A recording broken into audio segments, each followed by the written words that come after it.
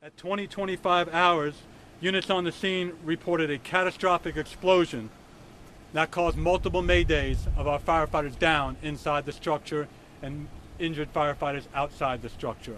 Luckily, the 2 occupants of the home were removed by firefighters upon our arrival, as well as some of the pets, and we can credit our firefighters for the removal of those citizens. We lost a family member. We lost one of our own. It's a system. Doesn't matter, it's career or volunteer. We lost a family member. And quite frankly, it's like losing one of our own. In another sense, it's proud that, quite frankly, we're probably lucky we only have one fatality. Our folks were in that house when it exploded, and that's a miracle. I just spoke with the homeowner with a minor injury, and we saved her. So our folks did their job. They showed up, and they did what they had to do. Besides Trevor Brown, who is deceased, 4 members of our system remain in the hospital in varying levels of injury. We expect them all to survive. At this time, I do not have any complete cause of the fire.